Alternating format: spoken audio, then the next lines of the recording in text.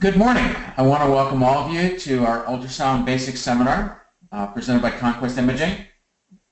My name is Max Morey and I'll be facilitating the discussion this morning. And before we begin, again, I'd like to thank you for attending and also invite all of you to view our training calendar for 2016 and 2017 for all the various ultrasound classes that we present.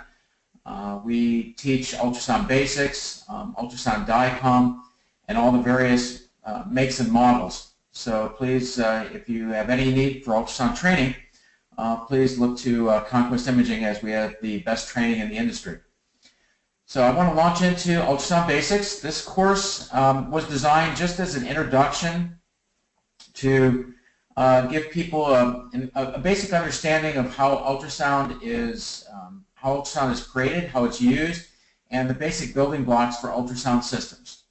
And at the very end of this presentation, we will be having a short Q&A. So if you have any questions, you can use the chat box on the GoToWebinar dashboard and send questions over, and I'll be happy to answer them. And also, my email address is on this cover page, and it will be at the end as well. If you have any questions or would like to talk to me live, please email me, and I'll be happy to get back to you.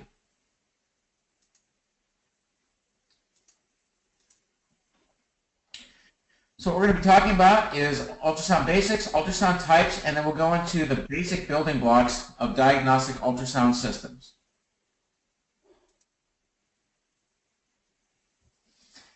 So by the end of this presentation, you have a basic understanding of ultrasound principles. We'll talk about ultrasound transducer types and their uses. We'll talk a little bit about ultrasound physics and the trade-offs with regards to image quality and resolution, different imaging modes, the basic building blocks of any ultrasound system, and be fairly familiar with different systems and their intended use.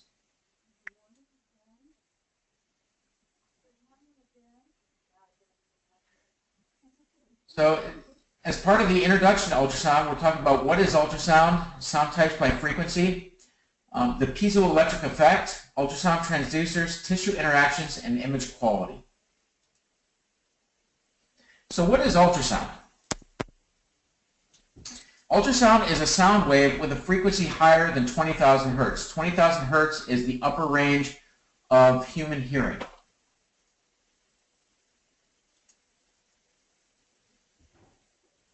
So sound is essentially a mechanical longitudinal pressure wave that travels through a certain medium. In fact, on ultrasound systems, the vast majority of ultrasound systems have a dashboard that shows how much mechanical index, or MI, that we're putting into the human body. And that's important for safety reasons. What is the average speed of ultrasound waves in human tissue? Where this becomes important is when we look at frame rates, or how fast an ultrasound system can operate. The average speed of ultrasound waves in human tissue is 1,540 meters per second. And then this is actually a trick question. What is the average speed of ultrasound waves in outer space? And the answer to that is 0, because ultrasound cannot travel in outer space because there's no medium to travel through.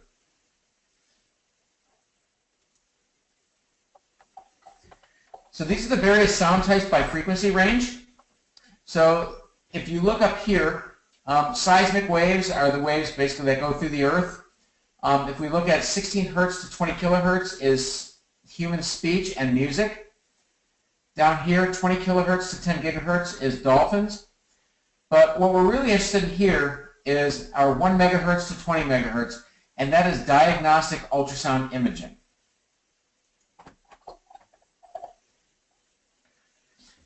There are various applications for diagnostic ultrasound. The first one is radiology, or it's also referred to as general imaging. And that applies to abdominal scanning, which would include gallbladder, kidney, liver, and spleen, and then something called small parts. Small parts is a generic term for a class of ultrasound exams that apply to superficial structures such as breasts, thyroids, testicles, and musculoskeletal applications. And then we have cardiology. Cardiology is the non-invasive evaluation of heart functions. What's interesting is that on the radiology side, it's called an ultrasound. On the cardiology side, it's called an echocardiogram. There is no difference between the two. It's the exact same machine, same function, same technology. It's just different terminology. And then we have vascular exams. And the vascular exams are used to detect blood flow and evaluation of the various blood vessels throughout the body. And it can be peripheral vascular or vascular throughout the abdomen. And then we have obstetrical and gynecological applications. And that would be for structures, fetal structures such as the heart, kidneys, and female structures such as ovaries, fallopian tubes, and the uterus. So how do we create these ultrasound waves? So essentially an ultrasound transducer has a piezoelectric element that generates this wave. And so this element will vibrate, creating a mechanical wave or an ultrasound wave. The wave then travels through a medium such as the human body, and then some of the energy gets reflected back towards the transducer. So the piezoelectric effect, not to get too technical, but it's the ability of materials to generate an electrical potential in response to mechanical stress, and vice versa. If you look at the breakdown of the word transducer, transducer means to take one type of energy and convert it to another. So with piezoelectricity, we're taking electricity and turning it into mechanical, or vice versa, mechanical into electricity. The vast majority of ultrasound transducers utilize a ceramic type material. Some use silicon, but there's some man-made materials that are being developed now by the manufacturers, a single crystal transducer array. So there's various materials that are utilized, but essentially they are a crystal in nature. So essentially what we do is we apply an electrical current to these transducers, and by applying electrical current to a transducer, it compresses that crystal.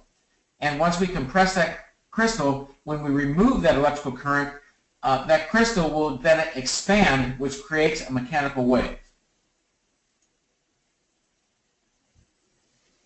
So with an ultrasound transducer, at least contemporary ultrasound transducers, we have a lot of crystals that comprise a transducer. Early transducers had single crystals, but contemporary transducers have up to 4,000 to 8,000 various elements.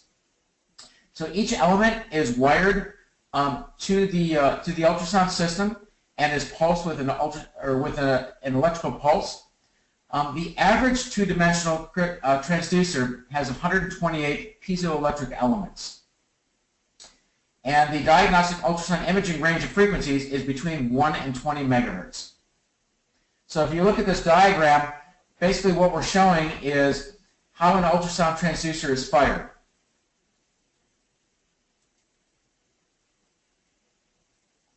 Now we're getting into a little bit of physics. So with an ultrasound transducer, the higher the frequency of the ultrasound wave, the less the ultrasound transducer can penetrate. And the lower the frequency, the deeper it can penetrate. So there's a trade-off. And this is where we, again, jump into ultrasound physics. So when we use a high frequency, we can only penetrate a few centimeters into the body. With a lower frequency transducer, the lowest frequency transducer, we can penetrate into the human body up to 24 centimeters. The other side of that equation is the higher the frequency, the higher the resolution that we get out of the ultrasound system. Conversely, the lower the frequency, the lower the resolution.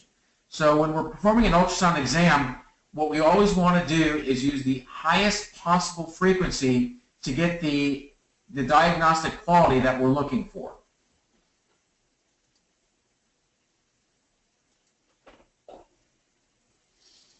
These are the different ultrasound transducer formats. We have phased arrays, linear arrays, and curvilinear arrays. And all these different formats are utilized for different types of exams.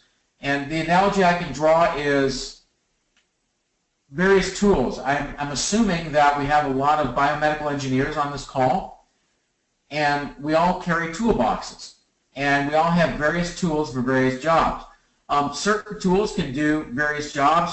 We can use a screwdriver to pound in a nail, but it's not the right tool for the job. And so with ultrasound, we can use these various transducers to perform all different types of exams, but we really want to use the right tool for the job. And with a phased array transducer, you can see that the image format is pie-shaped. And so in the near field, we have a very small area. We have a pinpoint, and it goes out into a wedge area, or a wider far field. That is typically used for cardiac exams, where we want to get in between the ribs or underneath the ribs and view the heart. With the linear array transducer, this is typically used for vascular or small parts type exams, where we have a fairly large near field and a uniform far field. If we look at our curved linear array transducer, this type of format is typically used for abdominal and endocavity work. And the nice thing about the curved linear array is that we have a really nice wide near field and a much wider far field, so we can get a lot of anatomy within the image area. So with our linear probe, this is the way a linear probe is fired. So an ultrasound system will fire the elements within a linear array transducer one at a time, very quickly, and create that linear type image.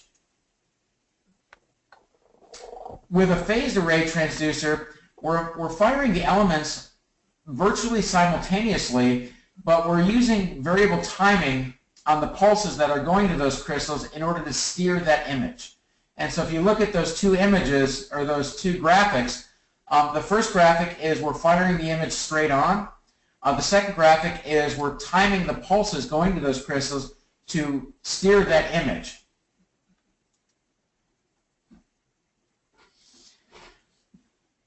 Ultrasound systems have a variety of methods to focus the beam. With an ultrasound transducer, if you look at the top graphic up here, ultrasound transducers, the way the crystals are cut and shaped, have what's called a fixed mechanical focus. So if you look at this point here, this is where the ultrasound image is fixed mechanically based on the shape of this transducer array. Well, that's wonderful, and we create those arrays to focus in certain areas, but what if we want to look in areas that are outside of the fixed mechanical focus of that transducer? What we do is we can actually focus the ultrasound beam using what's called delays on either the transmit side or the receive side.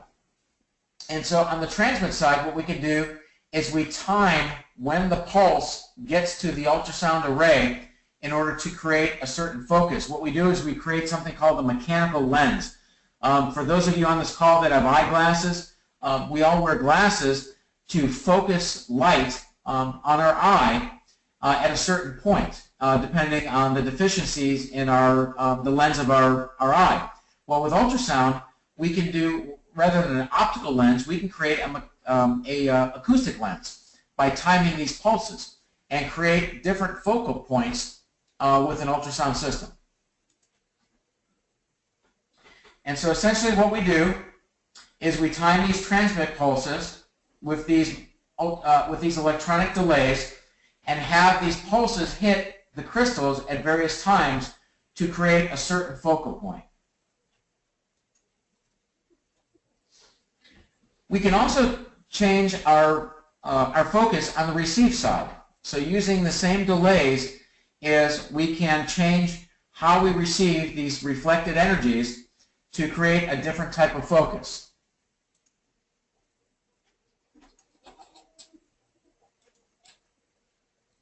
So if you look at this image here, essentially what we're doing is we receive the reflected sound waves from the body. They come back and they hit these crystals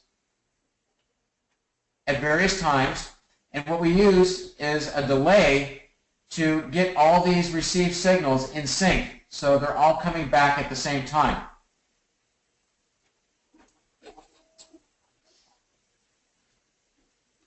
And so what we're doing is we're controlling the delays on these received signals to ensure that the system is processing all these signals at the very same time.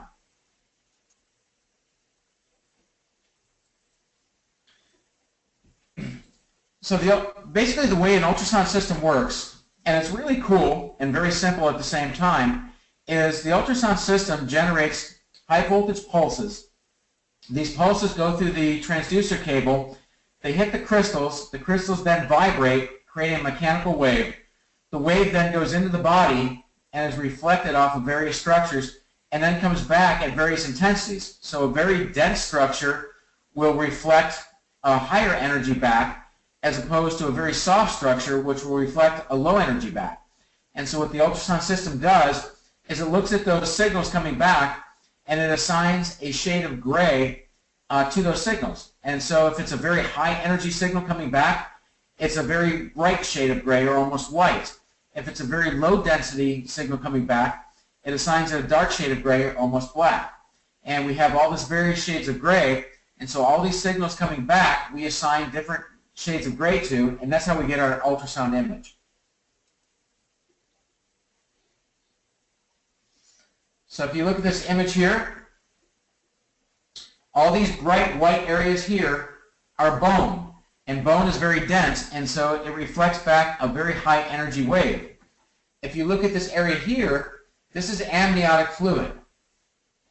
And amniotic fluid is not dense, and so it reflects back very low, and so the ultrasound system is assigning a very dark black or either or dark shade of gray to those echoes. So let's talk about tissue interactions. Tissue interactions, there's 5 different tissue interactions when we send sound into the human body. So there's the first one is transmission, second one is reflection, third one is scattering, the fourth one is attenuation, and the fifth one is refraction. So transmission is important. When we send sound into the body, we want the sound to reflect off of structures, but we also want to go through structures. Otherwise, we would only see the first layer of tissue that the sound is hitting. All that sound would reflect back, and we would just see the superficial tissue barrier.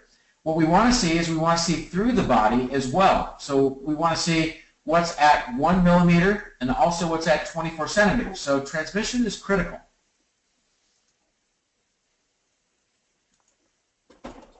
And then we have reflection. Again, reflection is critical as well. These sound beams have to be reflected back to the transducer to vibrate those crystals so the ultrasound system can look at the various intensities and assign shades of gray.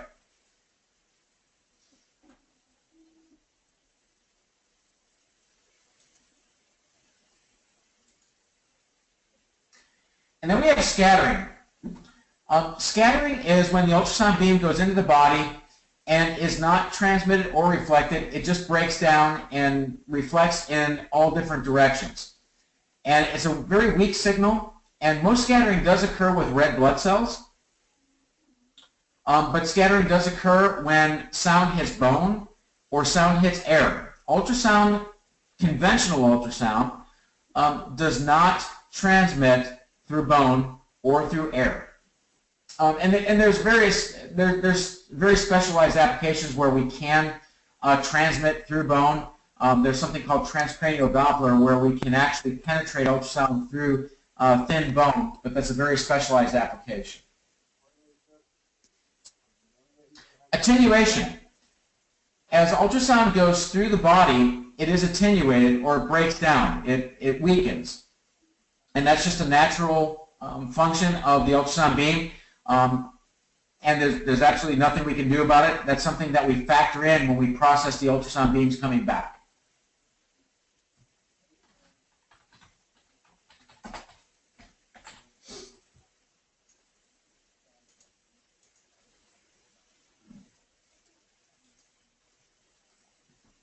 So ultrasound attenuation effects. Ultrasound attenuation, it can produce heat, and it is used for non-diagnostic treatments. What we're talking about today is diagnostic ultrasound. There's also therapeutic ultrasound, where the device will concentrate lower frequency ultrasound on a certain area of the body, which will create heat. For diagnostic ultrasound, that is an undesirable effect. We do not want to do that. And so the AIUM, the American Institute of Ultrasound and Medicine, has guidelines on how much heat we can generate. Essentially what we want to do is we want to generate as little heat as possible while we're scanning a patient. And there are limits that the FDA has set on how much mechanical energy we can generate into the body.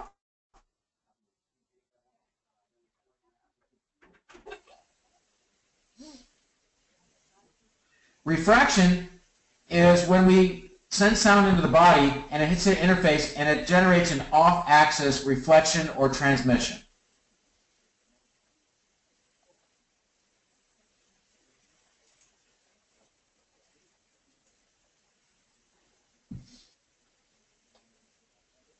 So we can use refraction to our benefit. We can enhance image quality by using our acoustic lens that we talked about earlier in order to focus that beam coming back and create a better image.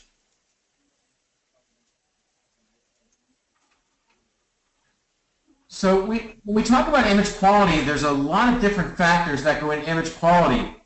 And for those of you on the call that are doing ultrasound service or will be doing ultrasound service, there's a lot of things that we need to know about image quality. Image quality is a very broad term, but what exactly does that mean? So we're going to talk about detail or spatial resolution, image uniformity, contrast resolution. We're going to talk about temporal resolution or frame rate, dynamic range, spatial discrimination, and bandwidth. So let's talk about axial resolution.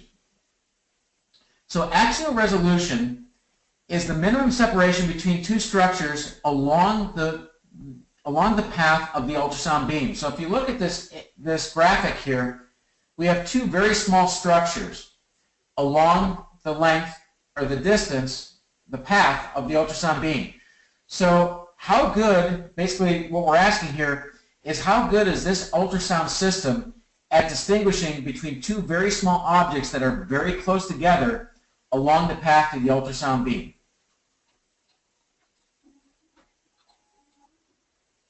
Now we have lateral resolution.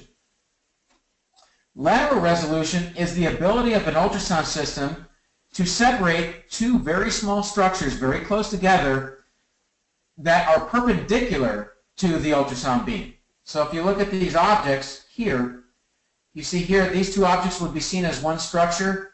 Down where the beam narrows, where we have our focus, we would be able to distinguish these very two small structures. And down here, where we start losing focus, we would see these two objects as one structure. This graphic over here on the left is actually, it's a graphic of a tissue mimicking phantom. This particular phantom is called the ATS Model 539. This is a phantom manufactured by ATS Technologies. It's a wonderful phantom. For those of you that are looking for a phantom, I highly recommend ATS phantoms. They're very cost effective and they're extremely durable. They never need to be calibrated and they will virtually last forever, even with physical abuse. They're good with temperature extremes. They can handle very hot and very cold temperatures without going out of calibration. They can be dropped and survive through it. We do distribute this phantom, and so if anybody is looking for a phantom, we can get you a great deal on the ATS line of phantoms. But what you're seeing over here is a graphic of this phantom, and these objects here represent cystic structures. These objects over here are pins, and when we scan these phantoms, what we want to do is we want to look at, can we distinguish all these different pins with our ultrasound system? Can we separate those with the ultrasound system, or do they appear as one structure?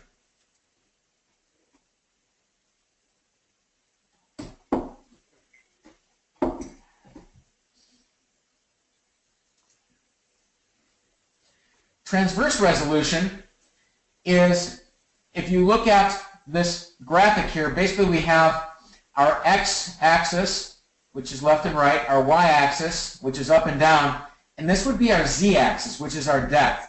So transverse resolution is, can we distinguish between two structures that are side by side along the ultrasound beam?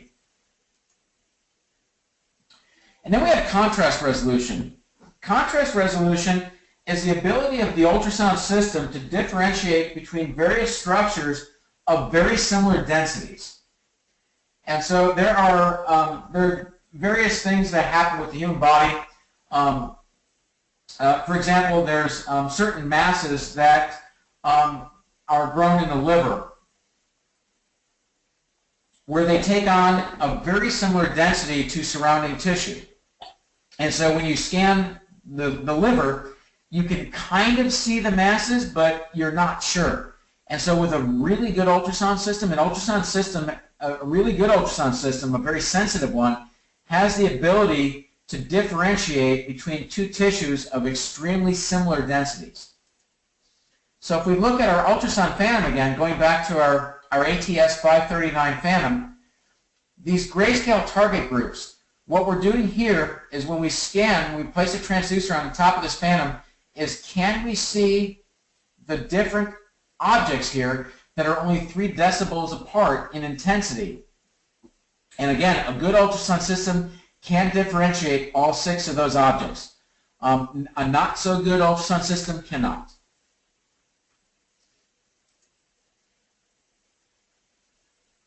Now we're going to talk about different ultrasound modes. Contemporary ultrasound systems have a variety of different modes where they use ultrasound for different diagnostic purposes. The first thing we're going to talk about is Doppler. Doppler is utilized in various ways on contemporary ultrasound systems. A great analogy is a police officer with a radar gun. Police officers utilize radar guns to determine how far, or not how far, but how fast a car is going. So what they do is they send out a beam and they bounce it off a car and they get it back, and they can judge by the amount of time it took for that beam to go out and back and the change in frequency. They can tell you how fast you were going and in which direction you were going.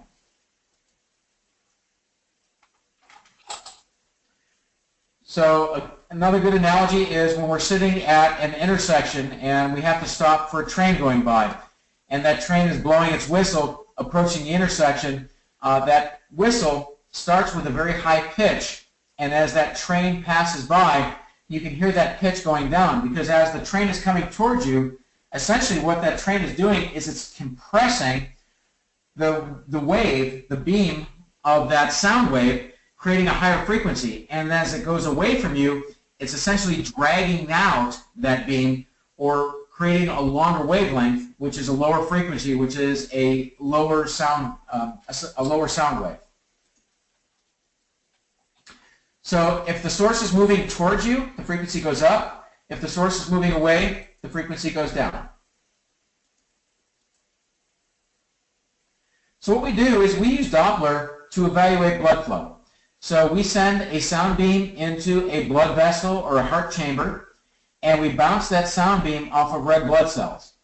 And we read the frequency of that beam coming back.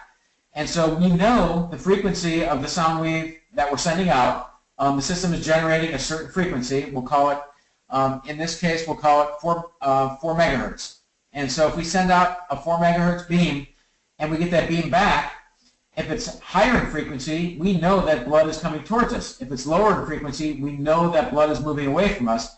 And by the frequency shift, we can actually tell how fast that blood is going, and then we assign a certain shade of gray, and we map it using this scale. And so we can tell exactly how fast that blood is going.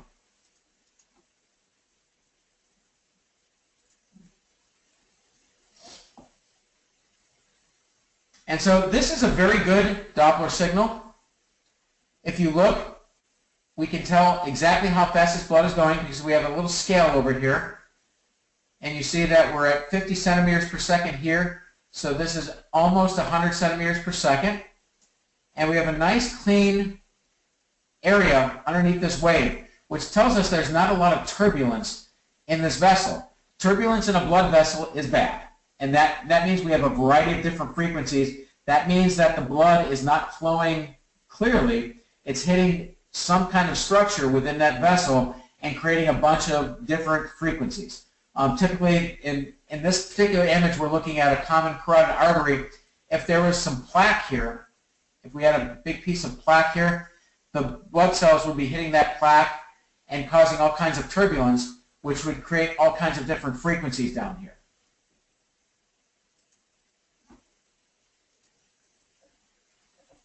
So direction of flow in a blood vessel. When we're using pulse wave Doppler, we cannot hit the blood vessel at 90 degrees or perpendicular. We would have no Doppler shift. And so with an ultrasound system, we use timing to steer this ultrasound beam. Optimally, we want to be 60 degrees on the vessel. That is the optimum angle, but we can. That's in a perfect world. The ultrasound sonographer will try and adjust that beam to 60 degrees. They'll get close, but there's tools that the ultrasound system utilizes to compensate for angles that are not 60 degrees. Aliasing. Aliasing is something that, for those of us who are doing service, we want to be aware of. Aliasing is what happens is when our Doppler sample rate is not high enough for a high frequency shift. And what you'll see is this here. So essentially you have your pulse wave, your graph, where the signal is being cut off at the top here, and you can see where it's being wrapped around. And so basically if you look, if we were to be able to lower this baseline here down to the bottom, we'd see the entire signal, but we don't have that. So basically we're cutting off the top of the signal, it's wrapping around. This is called aliasing. This is not a malfunction. I spent 25 years as an ultrasound service engineer, and I can't tell you how many service calls I was brought out on where the customer said, there's something wrong with my Doppler, and I've gone in and I've seen this. This is an adjustment of the machine and not a malfunction. For those of you on this call, we also present this class or seminar called Ultrasound Applications for Service Engineers. It's a class that I wrote with my wife, who is actually a registered sonographer, and the class covers essential clinical applications for service engineers. So being a service engineer, when you go into a call and it's an image quality call, and the sonographer says, well, my image is grainy, yucky, mushy, contrasty, I have aliasing, all those different things. This class covers what those terms mean and how to adjust for that. And it's a fantastic class. I don't know of any other organization out there that covers clinical applications for service engineers. So if you have the opportunity, we're teaching another webinar. I don't know the date, but email me and I'll get that date back to you. I welcome you to sign up for that webinar because it's really cool, and we do talk about ultrasound clinical applications and go into depth on some of these anomalies and images.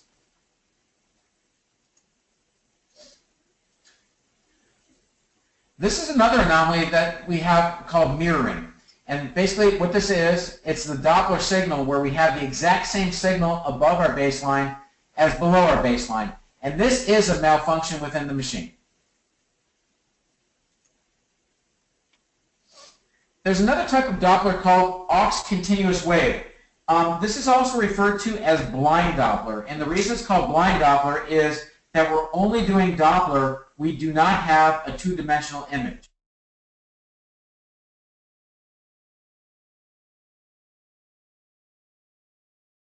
This is what a auxiliary continuous wave transducer looks like. It's very small. It basically looks like a pencil. It's also called a PEDOF probe, P-E-D-O-F-F. And then we have something called steered continuous wave. Steered continuous wave is typically used for cardiac applications, and this is a Doppler where we're doing Doppler while we're viewing the heart. And so we have a nice 2D image, we have a color Doppler image, and we have a continuous wave Doppler image down here. Now we get into color Doppler. Color Doppler, when it first came out, it was referred to internally with some of the manufacturers as Doppler for dummies. It's a very, very poor term. But what color Doppler does is it presents blood flow in a graphic, a color graphic form. If we go into our previous Doppler forms, the continuous wave and the pulse wave, it is actually a graph, and it takes a very highly trained individual to read that graph and know the dynamics of that blood flow.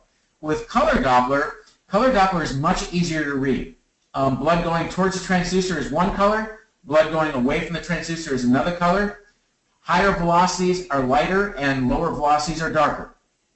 And so if you look at this image here, this actual image is an umbilical cord. What we're looking at is the umbilical cord in an expecting mom, and we actually have 3 different vessels here. And so the red and orange and yellow is blood going towards the transducer, and the dark and light blue is blood going away from the transducer. And so what we're doing is we're sending sound waves into the blood vessel, and we're assigning colors based on whether the blood's coming towards us or away from us and how fast the blood is going.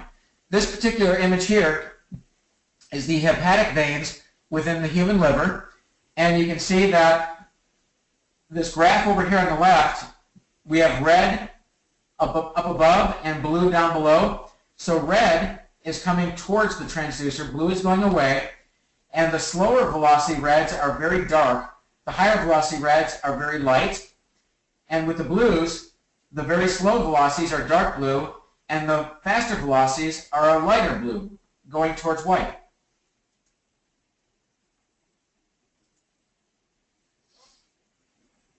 So what we do is we put a color box on the image that we're looking at, and we tell the ultrasound system, I want to interrogate this particular part of the body.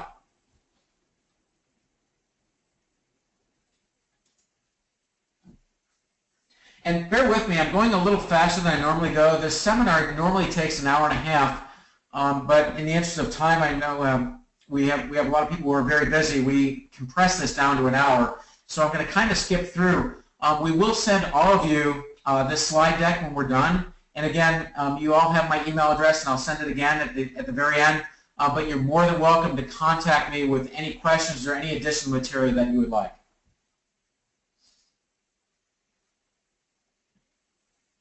So the image that we're looking at here is actually the kidney, and you can see all the different velocities within the kidney and all the various directions that blood is going.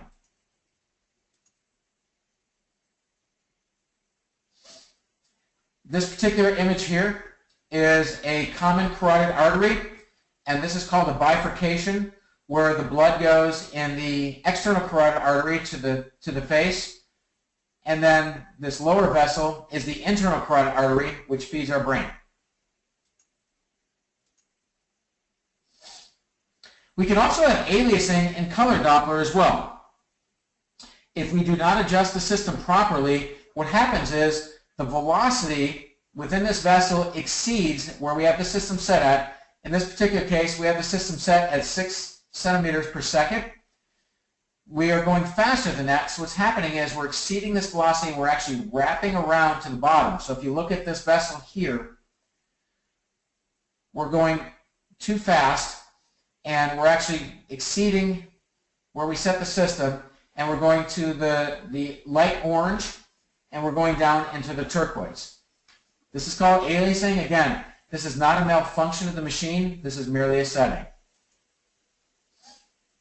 So what defines a good color Doppler image? Well, we want the color to fill the entire blood vessel. We want the walls clear of any color.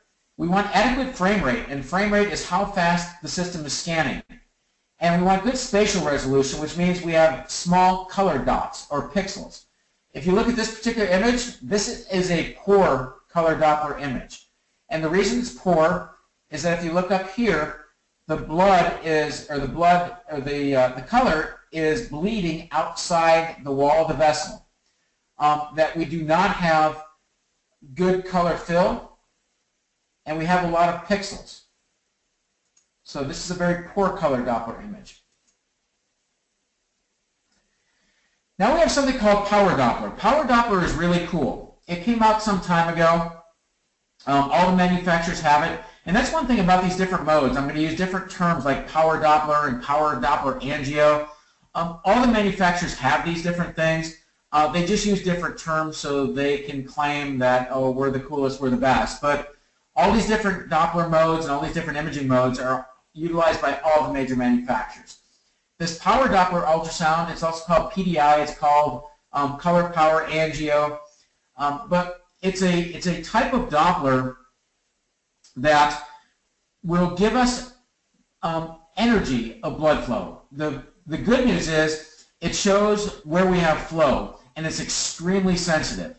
The bad news is, the trade-off, is that it does not give us velocity or direction information. So if we're doing something where we're just looking for presence of flow, for example, if we have, say, an elderly person and we're looking in their extremities, do they have flow in their extremities? Or it's particularly used in testicular exams. So if a man has something called testicular torsion, where the blood flow to the testicles is cut off, we want to know, is there any flow at all? We don't really care how fast it's going. We don't care what direction it's going. Is there flow or is there not flow? So color power Doppler is utilized for those types of exams. So again, it's extremely sensitive. It tells us if there's flow, but it just doesn't tell us how fast it's going or what direction. There's another type of imaging mode called sono-CT imaging. General Electric calls it compound imaging, or crossbeam. Siemens calls it compound imaging. But really what it is with conventional imaging, if you look on the left, we send a beam of ultrasound energy into the body, it reflects off a structure, and it bounces back. With compound imaging, what we're able to do is we're able to steer the beams going into the body in different directions. And the cool thing about that is it's like a CT exam. The reason CT creates such a really nice, sharp image is because we hit the body from various angles. With sono-CT, or compound imaging with ultrasound, we're doing the same thing. We're hitting a structure within the body from various angles.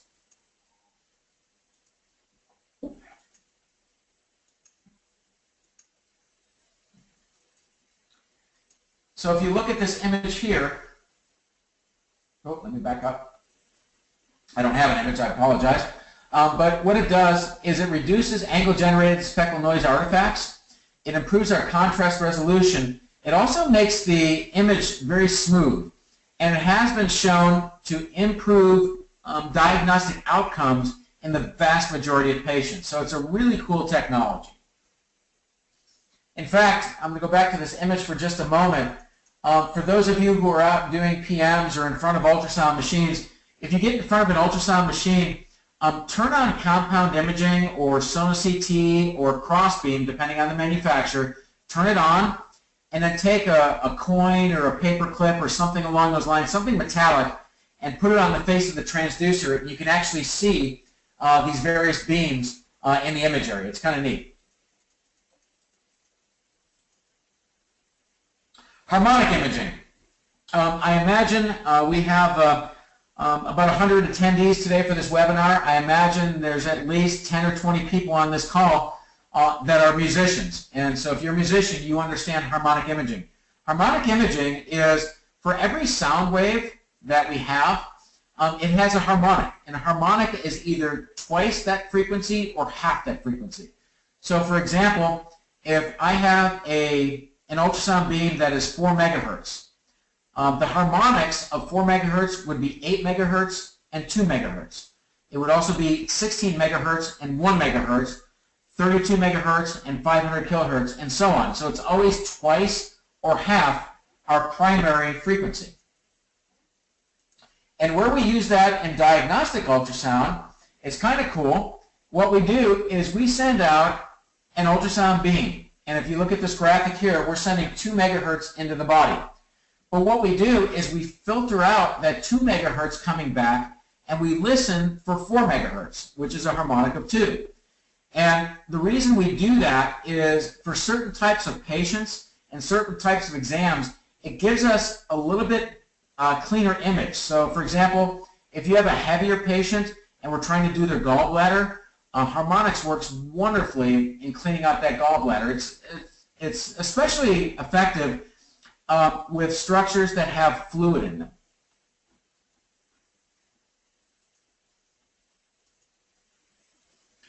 So if you look at this particular image here, what we have is we have vessels within the liver, and you can see the harmonics over here, how it really cleans up the image here. Panoramic imaging.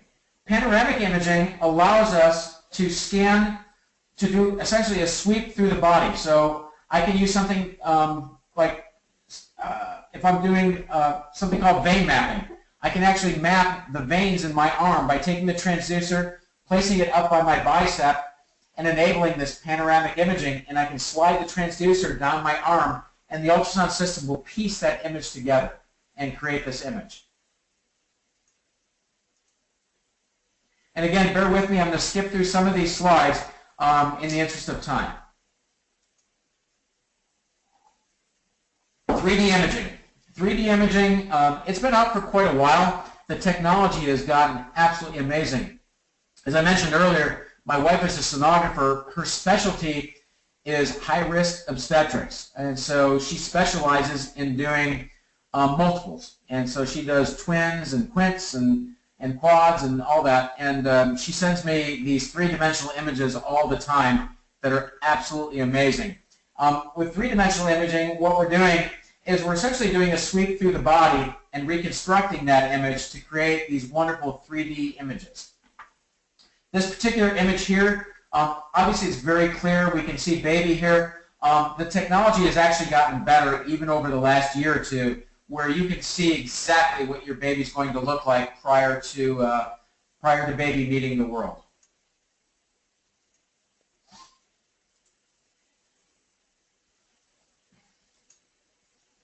So we have 3D imaging. Now we also have something called 4D imaging. And all 4D imaging is three-dimensional imaging with the element of time. And so we're doing real-time 3D imaging. So rather than doing a sweep through the body and reconstructing that image, we're actually doing real-time four-dimensional imaging. And with contemporary ultrasound transducers and faster processors and some really cool technology that the manufacturers are using these days, we can do real-time four-dimensional imaging with real high frame rates.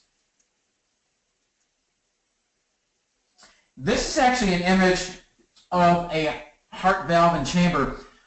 We're now using four-dimensional imaging or real-time 3D ultrasound imaging in the human heart. There's a couple different types of four-dimensional imaging transducers. One is a mechanical transducer, where the crystal array is inside this dome that's filled with a high viscosity oil, and the transducer array will sweep back and forth rapidly as we're scanning the patient, creating this image. There's also solid-state four-dimensional imaging transducers where we use different timing to create these four-dimensional images. So what you're seeing here is a four-dimensional cardiac image. And for those of you on this call, and this actually applies to the clinical applications webinar that we do, but I want to take a quick tangent here and encourage you, when you get in front of an ultrasound system, please take a transducer, put some gel on it, lift up your shirt, and start probing your abdomen, moving around, pushing buttons. The best way to learn how to fix ultrasound machines is learning how to use them. You're not a complete ultrasound repair technician until you actually understand how to utilize ultrasound, and it's an amazing technology. I've been doing this for 30 years, and it's extremely rare that I get in front of an ultrasound system where I do not put gel on the face of that probe, lift up my shirt, and start scanning, because it's just really cool to be able to go through your abdomen and do your carotid. And over time, you will develop the skills. You'll never be a sonographer unless you actually go to school for 4 years, but you can pick up a lot of that technology, a lot of the terminology, a lot of the skills to learn how to use these things. So now we're going to talk about the basic building blocks of an ultrasound system. So again, the manufacturers, they have different terms for how their ultrasound systems are constructed, but they're all the same. And the analogy I use, I always go back to automobile analogies, because everybody understands automobile analogies. So if you have a Chevy or a Mercedes or an Infiniti or a Volvo, they all have engines, they all have transmissions, they all have rear ends. They all have different options. They're all the same. They call them different things. They're constructed in slightly different ways, but they all have the same functions. So with an ultrasound system, we have something called a front end or scanner a coherent image former, or an acquisition subsystem. All really cool, fancy terms, but they're all the same thing. And then we have a back end, or also a scan converter, DIMAC workstation, or platform subsystem. Again, same thing, different names. And then we have power subsystems. So these things, the front end, the back end, they have to be powered somehow. So we have power subsystems. And then we have software. We have an operating system and ultrasound application software. All contemporary ultrasound systems have this. They have an operating system. Typically it's Windows.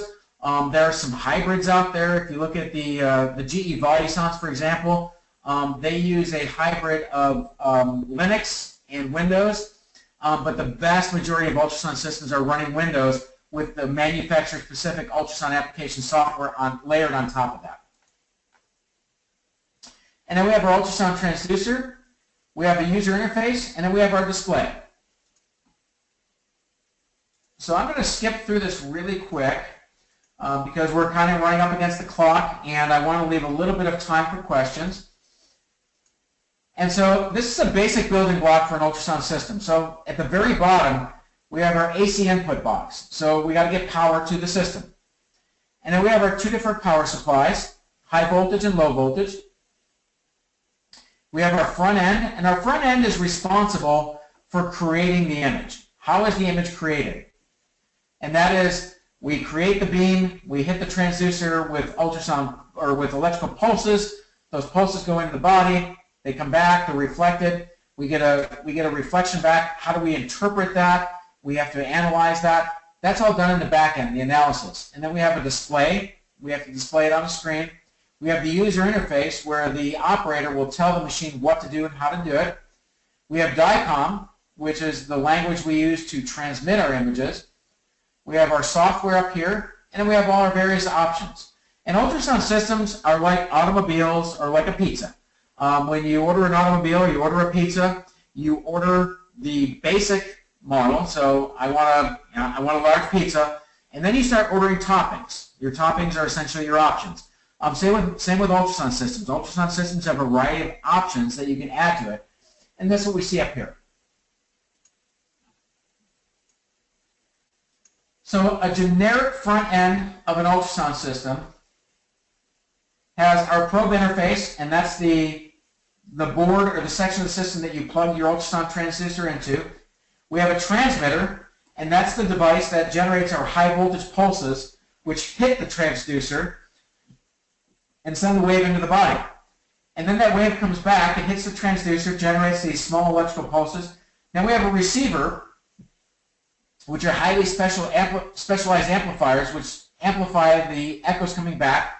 And then we have a beamformer, which starts processing these echoes coming back into something that we can view. And then we have a front-end controller. The front-end controller's job is to tell the front end what to do and how to do it. So for example, if we have a 50-pound child come in for an abdominal exam, we're going to set up the system in a certain way. And then the patient right after that is a 350-pound adult, and we're doing their abdomen. Totally different setup. That front-end controller will tell the system, hey, wait a minute, we got a totally different type of patient. We have to send out different types of signals, different intensities. We have to focus in different areas. That's the front-end controller's job. Now we have our back end. And our back end, its job is to take all these received signals and create an image that the human eye can understand. And in the vast majority of contemporary ultrasound systems, this back end is a computer. So if you look at this, we have a master controller or a CPU, we have image memory, we have a video card, we have our peripheral interface, which is where our control panel that the sonographer utilizes to give commands to the system, it comes into the computer and it tells the computer what to do.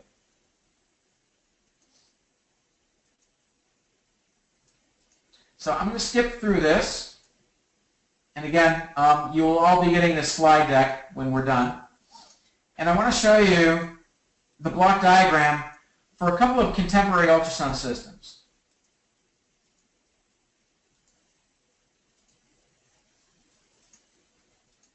And bear with me for just a moment.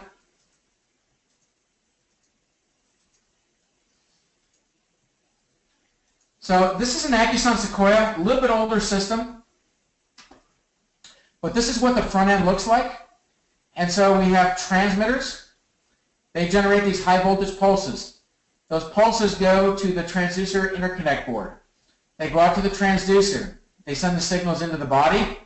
The signals reflect off structures. They come back in, and now they go over to receivers. These receivers are high gain amplifiers, and they amplify these signals. These signals then go to something called a beamformer. The beamformers start adding all these different channels together, and then they go back to a controller board where they go into the scan converter, and the scan converter processes those returned echoes and creates this wonderful image that we see on the screen.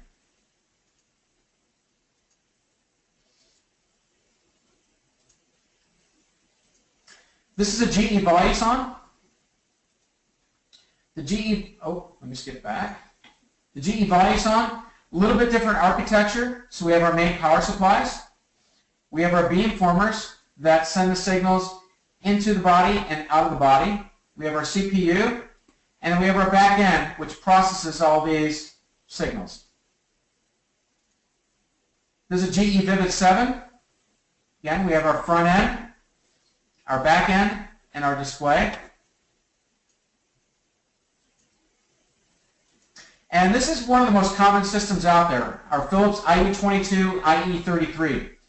We have our front end, we have our channel boards. Our channel boards both transmit and receive. Our front end controller tells them what to do. Our name board is used for initial processing before everything goes back to the UMB or the EMB for processing, and everything's displayed on our screen up here. And then we have our power supplies down here.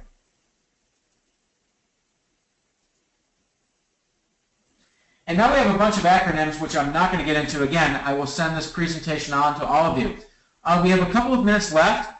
Please use your chat box to ask any questions, and I'll be happy to answer them before we wrap this up.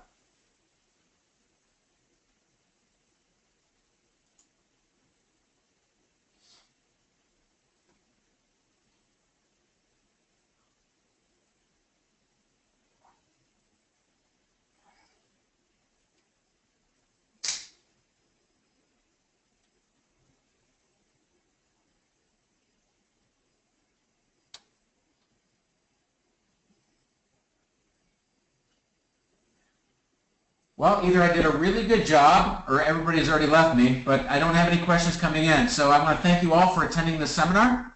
And again, please feel free to email me. And with any questions or any additional content that you would like that applies to this webinar or anything else that we present at Conquest Imaging. I wish you all a wonderful day.